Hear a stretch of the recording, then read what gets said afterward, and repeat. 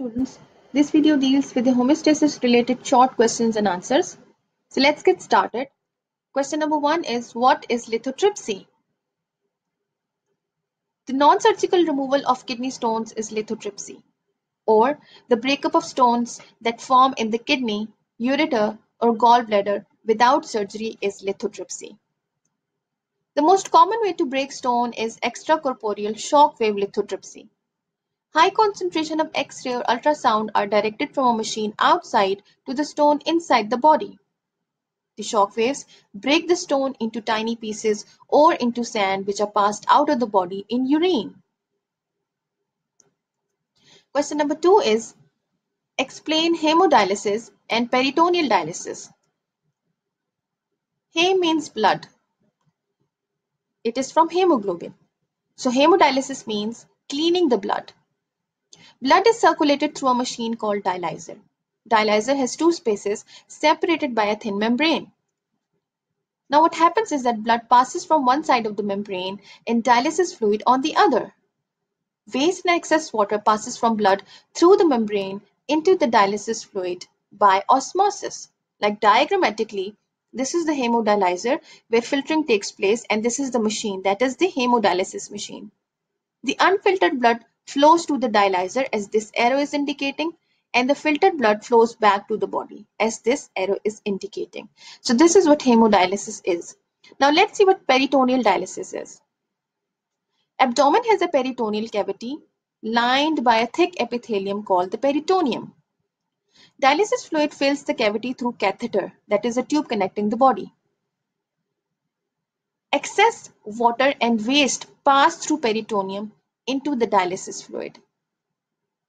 Like diagrammatically, you can see here that this is the peritoneal space with dialysate, and this is the dialysate bag. The dialysate is inserted into the peritoneal space through catheter. Now what happens is that dialysate with waste products is drained from the peritoneal space into the drainage bag. This is the capillary carrying the blood. Waste products cross the semi-permeable membrane into the peritoneal space, and the dialysate with waste products are drained from the peritoneal space into the drainage bag. So this is what peritoneal dialysis is. Question number 3 is, what is uremia?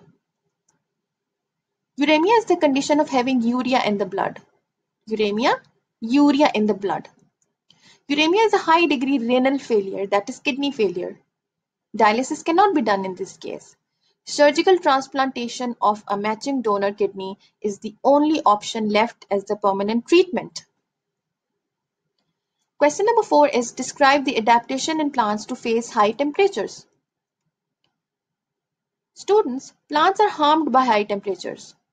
It denatures the enzymes and damages the metabolism. The adaptation is that the plants use evaporative cooling, or the cells of these plants synthesize large quantities of special proteins called heat shock proteins. These surround enzymes, thus help to prevent denaturation.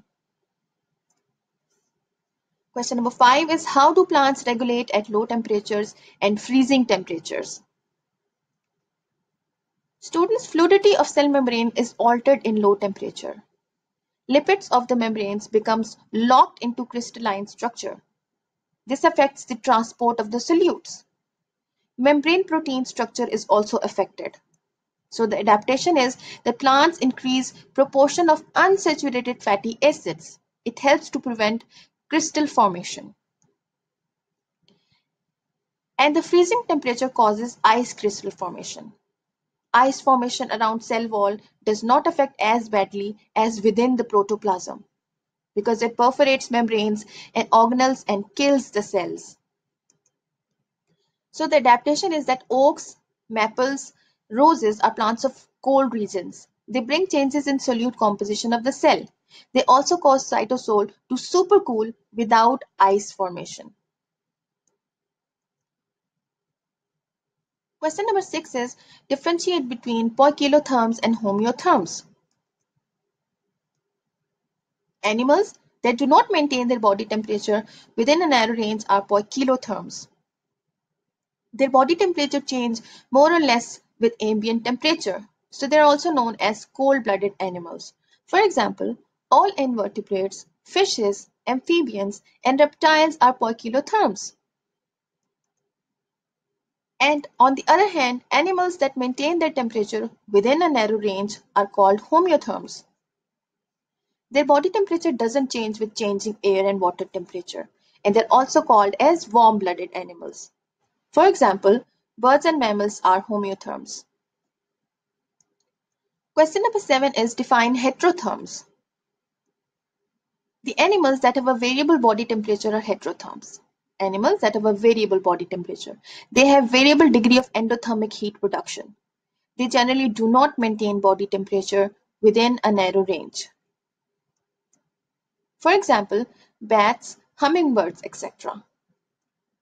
Question number 8 is differentiate between shivering thermogenesis and non-shivering thermogenesis. Rate of heat production is increased by increased muscle contraction by movements, for example, running, flying, jumping, or by shivering. So it is called as shivering thermogenesis. On the other hand, the hormonal triggering of heat production is called as non-shivering thermogenesis. For example, thyroxine produced by thyroid gland trigger heat production. The thyroxine, it triggers heat production and it is known as non-shivering thermogenesis. Question number 9 is what are brown fats? Brown fat is a specialized fat for rapid heat production. It is found in newborn mammals, in mammals that live in cold climate, and in mammals that hibernate. That is, they sleep throughout winter. Question number 10 is define pyrexia. Temperature and fever is called pyrexia. When you get temperature, it is known as pyrexia. In bacterial and viral infections, leukocytes increase in number. And leukocytes, these are the white blood cells. This is our immunity system. These are the pathogens, the bad cells. These are the pathogens. The pathogens and the blood cells produces chemicals called pyrogens. Pyrogens displace the set point of hypothalamus above 37 degrees centigrade, which is our normal body temperature. So fever, high temperature helps in stimulating the protective mechanism against the pathogens, that is the bad cells. I hope this video was helpful. If you like this video, please like, share, comment and subscribe. Thanks for watching. Wish you all the best.